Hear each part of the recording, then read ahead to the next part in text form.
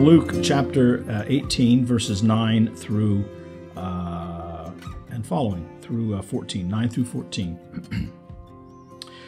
He, Jesus, also told this parable to some who trusted in themselves that they were righteous and regarded others with contempt. 2 men went up to the temple to pray, one a Pharisee and the other a tax collector. The Pharisee, standing by himself, was praying thus, God, I thank you that I am not like other people, thieves, rogues, adulterers, or even like this tax collector. I fast twice a week. I give 1/10 of all my income. But the tax collector, standing far off, would not even look up to heaven, but was beating his breast and saying, God, be merciful to me, a sinner. I tell you, Jesus said, this man went down to his home justified rather than the other. For all who exalt themselves will be humbled, but all who humble themselves will be exalted. It's such a beautiful parable, and it just sort of turns our world, the way we understand it, on its head. Or maybe it turns it right side up. Yeah. Because we're living in a world that's upside down because of the fall.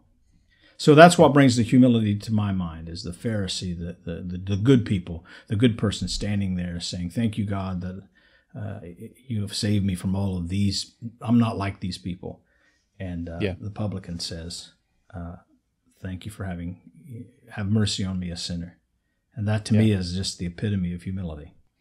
It seems like it is the epitome of humility, and it seems like part of what we've been zeroing in on in this study is how that sort of humility with regards to Christ is kind of at the heart of the gospel. Mm-hmm. And it's perhaps at the heart of the gospel in a way that even, again, we who've maybe been living out the gospel, trying to for many years, maybe it's a piece of it that we haven't fully lived out or fully grasped or fully wrestled with yet, which is at the heart of the gospel is this turning point of humility where we no longer count ourselves among the righteous. That's like this great irony that seems to run through the Gospels of this comparison between the righteous and the sinners. And I came for the sinners. And there are some people that think that they're in the righteous camp. And the deeper you go, you realize, oh, wait, there's not really 2 camps. There's just those who have made this step of humility and those who have not yet done so. And it's a crucial step. And that's, again, from the beginning of these 12 steps up until now, it seems like that's one of the differences here, is that this is proposing a mental, spiritual, social exercise whereby we really wrestle with that keystone of the gospel, this question of humility with regards to God and other people and ourselves.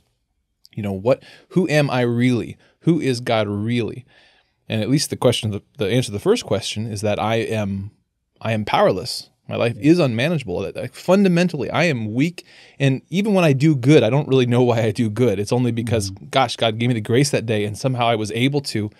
And it's only by leaning more into that grace that I'm able to do anything good at all. But the humility towards God, the truth about God, is that He is this divine physician. He wants to heal us. But we can't receive that healing unless we want it, unless we think we actually need it. It's amazing, isn't it? I mean, the paradox is that the moment that I get enough humility in that first step to admit that I'm powerless, it's this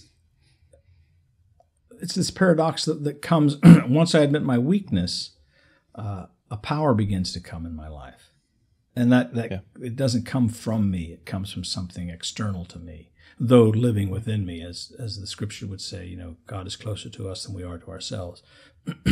And it's baffling to me. I was thinking this morning as I was preparing for this a little bit, praying about it, how utterly countercultural living the Christian life in the Catholic context is, and we see it materializes, if that's the right word. It takes on flesh in these 12 steps, right? It's like the prayer ascribed to Saint Francis, right? I get by giving, I live by dying, I win by losing. It's just a a curious way of doing business with the world. And that's one of the ways that I've heard it described, recovery, using the 12-step model. Recovery is changing the way that we do business with the world.